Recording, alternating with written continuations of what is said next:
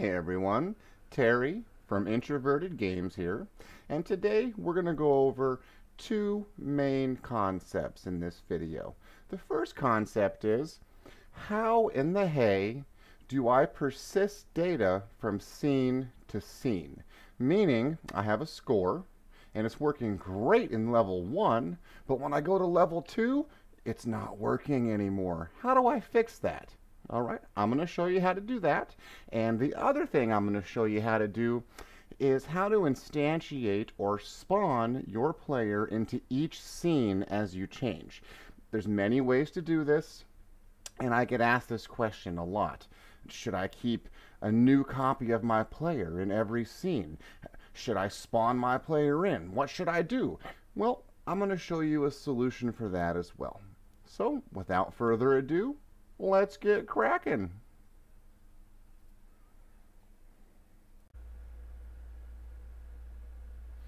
I suppose the best place to start is to show a common problem that a lot of indie game developers have either had in the past or they currently have.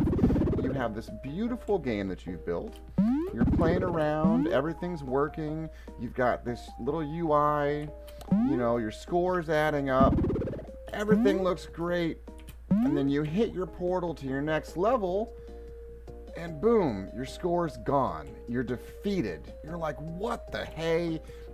Oh, you want to throw the towel in. You're irritated, right? Well, don't worry. The fix is really, really simple. When you see this, you're probably going to scream. All right, let me show you how to do this. We're going to go into our scripts folder, or wherever you keep your scripts. I don't judge. They could be in your backpack for all I know, right? Okay, we're going to make a new C# script, and I'm going to call it game data. You can call this script anything you like. This is your game. It's your private universe. Who am I to tell you what to name your script? You can call it Pink Panther, I don't care. But just know that this script is going to handle saved data.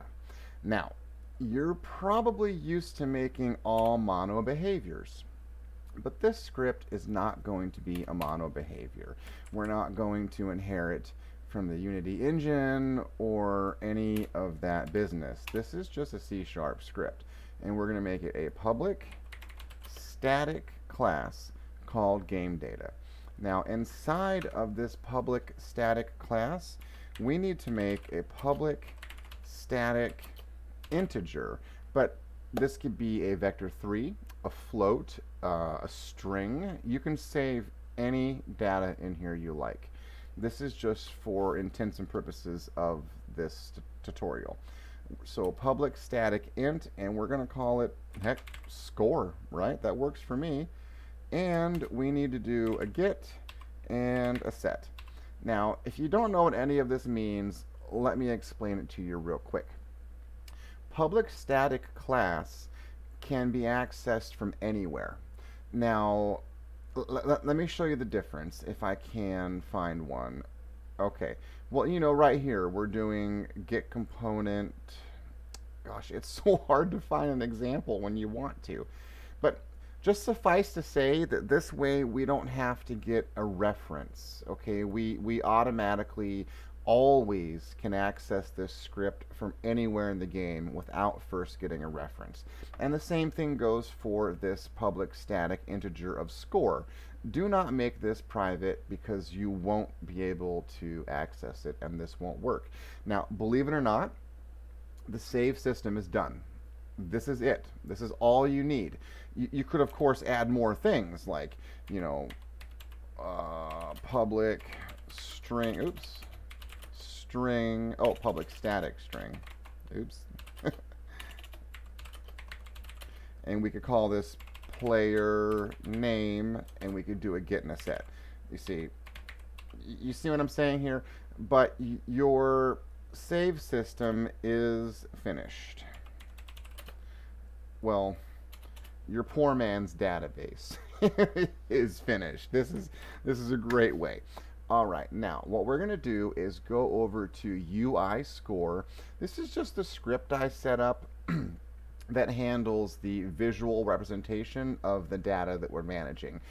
In layman's terms, it adds a number on the canvas when you get more score. When you collect an item, it increments up. So we're going to make a start function to begin with because we don't have that yet.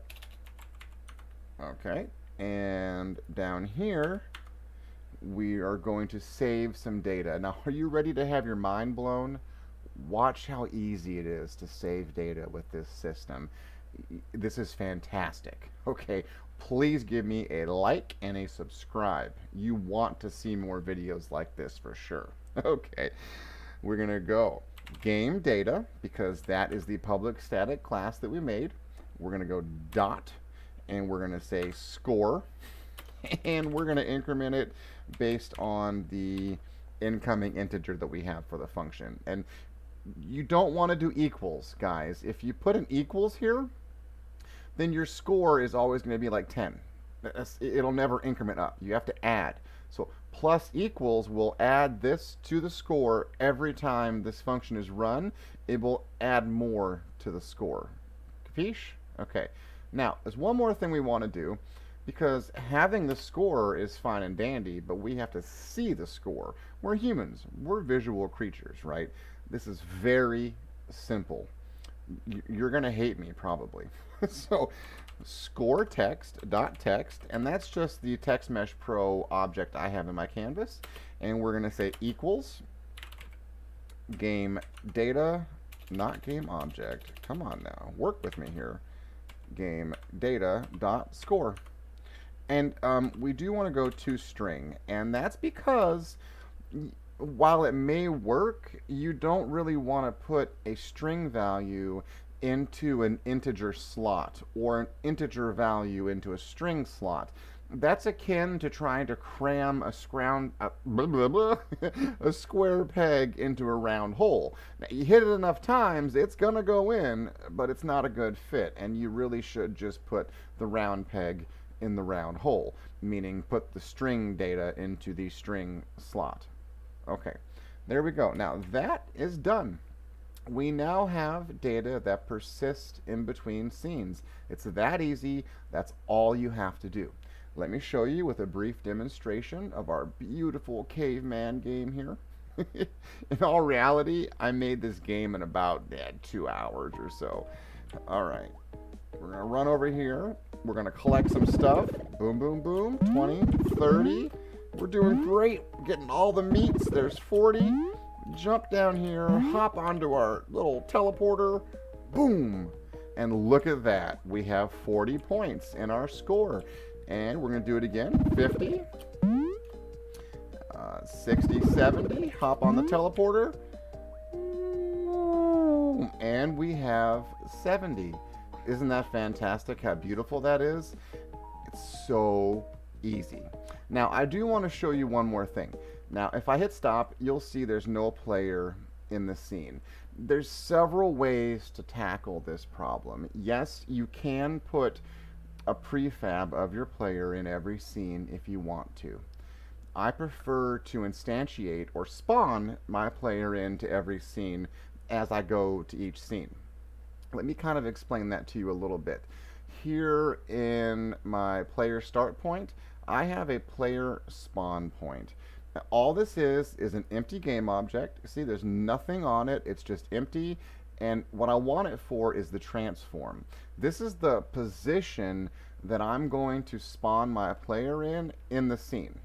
So wherever I put that, that's where my player is going to spawn in on this particular scene when this scene starts. Now, I have a level manager. I probably shouldn't have put the player spawning in the level manager. Whatever.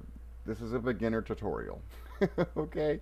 Now, I have a spot here for player prefab and a spot here for spawn position. Now, also, I use Cinemachine or Sign Machine, Cinemachine, whatever, for my camera. It's a fantastic camera. You don't have to use it, but if you do, you're going to want a spot for that too, and you're also going to want an integer for what scene to load. Now, I'm going to show you this script. I'm going to show you how it works, because if you ask me, this is nice to have. So level manager, you see here, I put tooltips in my scripts. You do whatever you like, but in my opinion, tooltips are nice. These are all those things I was telling you about in the inspector. Now on enable, we're just subscribing to when the player dies. So that's not really pertinent for this tutorial, okay? But my level trigger, there is an event there called win condition, and that's how I'm triggering my level manager to change levels. That's also not important for what we're talking about. What is important is the start function.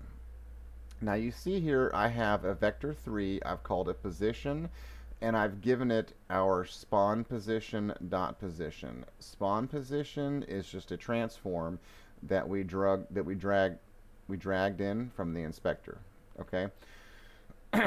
Now, the reason I introduced a variable here is so I don't have to put spawn position dot x, spawn position dot y. This is more performant. Okay, so I say that this vector 3 equals spawn position dot position, and then I say I make a new vector 3 called spawn location, and I'm assigning it the x, y, and z values of my transform I drug in. Now this is important. You have to make a new vector 3. Don't ask me why. You just have to. Okay? And then what we do is we say var player, which is a game object. Now here, I use var, you may not use var. Let me show you how this is done the other way around, just so you don't get confused. I'll show you both ways. So we could say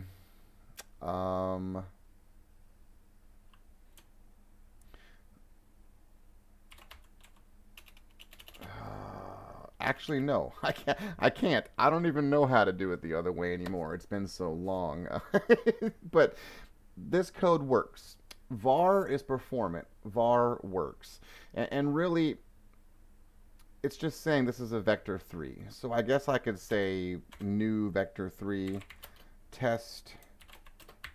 Oh, yeah, that's how you do it. That's how you do it. You go vector 3 test equals new vector 3.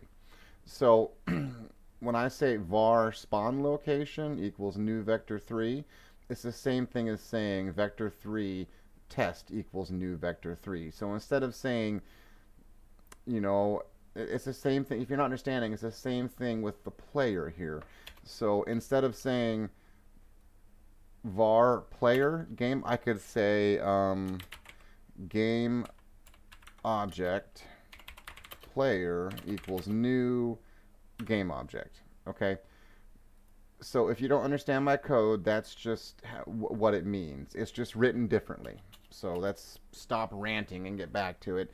So I have my player game object, and I'm telling it this game object equals instantiate player prefab. Now player prefab is this game object right here. The player prefab you want to spawn. Okay. Now spawn location is of course the location. And then quaternion.identity just tells it to use the current rotation of the prefab. It works this way. You don't have to set any oil or angles or anything. This just works. Okay?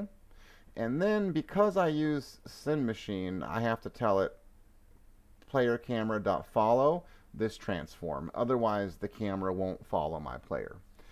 I hope that you followed along with this. I'm trying to just explain how it works.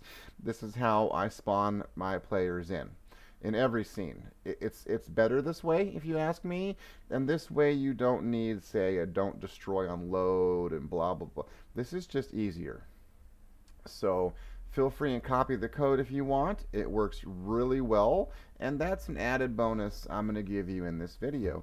Alright guys, that's pretty much everything. It's on you now. Go out there and make something beautiful. If you have any comments, if you totally hate my videos, if you have a suggestion for another video, drop me something down below. I appreciate you guys. Until next time, happy coding.